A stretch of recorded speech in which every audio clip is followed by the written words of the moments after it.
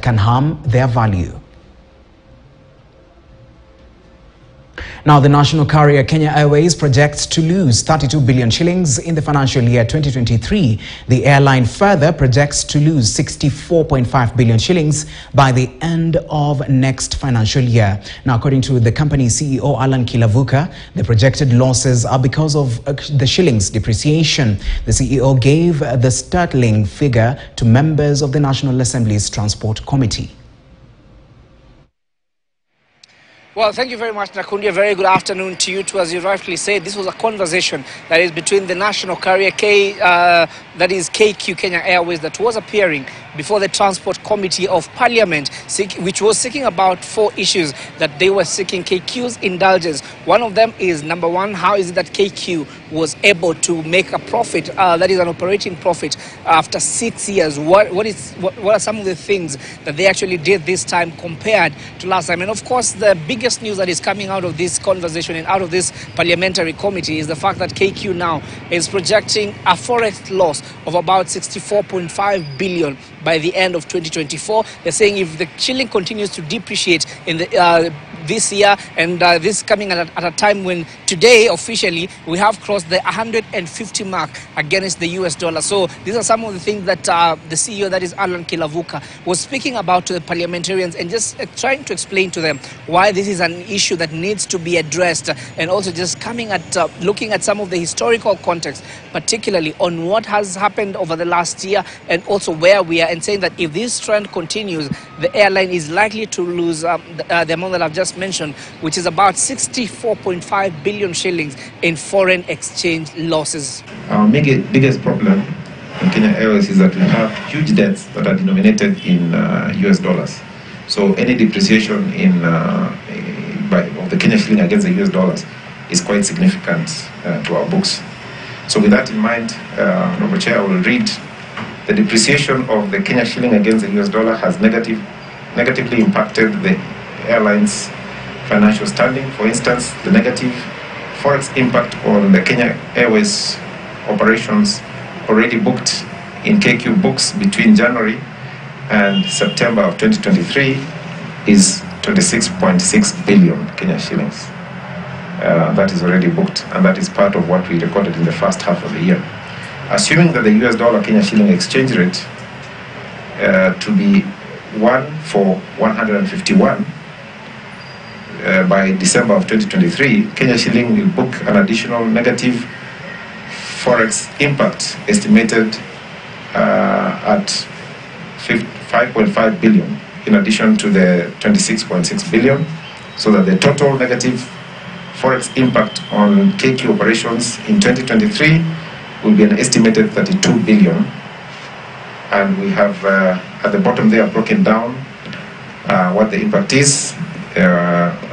Most of it is of the loans. As you can see, the second line item there, about 16.4 billion is a forex impact on the loan, and we also have some foreign impact on leases of about 8 billion Kenya shillings. So in all, we estimate that 2023, if the exchange rate by the end of the year is 151, we will have an impact of 32 billion loss, forex losses. The negative impact, forex impact, is further illustrated in the movement of the Kenya Airways US dollar loan denomination from the point of the loan's inception, that is 2014, to September 2023. In 2014, the Kenya shilling was traded at 90.59 to the US dollar. As at 30th of September 2023, the Kenya shilling was traded at 148 to the US dollar. Consequently, the negative forex impact booked from the loan since inception to 30th of September 2023 was 40.7 billion. Assuming that the US dollar Kenya shilling exchange rate will be 151 by December, the negative forex impact on loans only will have an additional 2.1 billion. Further, assuming that the US dollar Kenya shilling exchange rate will be 178 by next year December, this will lead to an additional negative forex impact of 21.6 billion. By the end of 2024, the negative forex impact on Kenya Airways loan balances will be an estimated 64 billion. That is end of next year. Therefore, weakening Kenya shilling significantly increases the cost of the airline's financing and operating cost.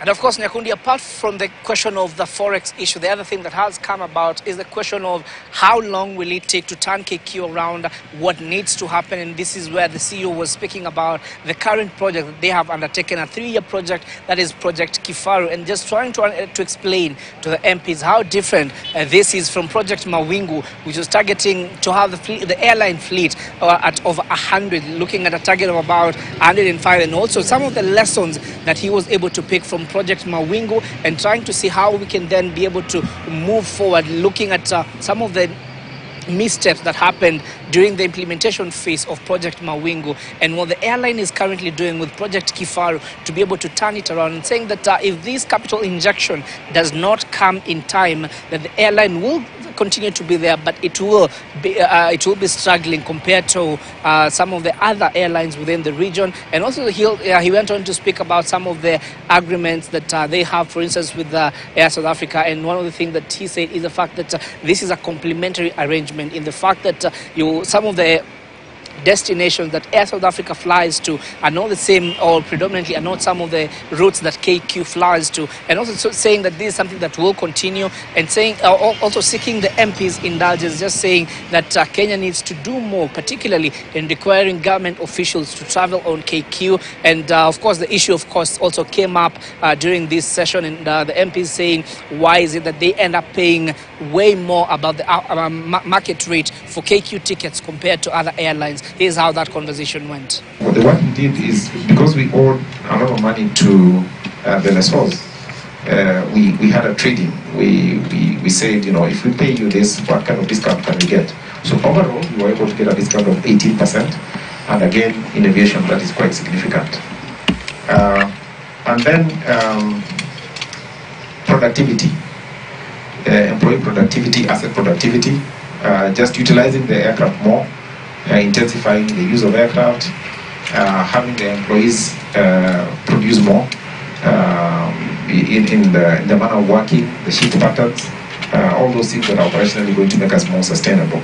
All right, so Nyakundi, of course, the biggest concern for the airline continues to be the question of debt. Looking at some of these numbers, of course, that is the CEO explained some of the debt that currently KQ has, and some of them date as far back as 2014, just saying that if that capital injection again does not come, the airline will continue to struggle, and saying that this is sort of a painkiller and not an antibiotic that is a long-term solution. So I will be looking at some of these issues and just putting them into context for our bulletin later on at 9 p.m. And of course, we'll be breaking down some of these numbers just to be able to make sense to them, to understand where exactly KQ is and what needs to happen to move it to the next place. For now, back to you. All right, Jimmy, thank you so much for that update. Now, the county government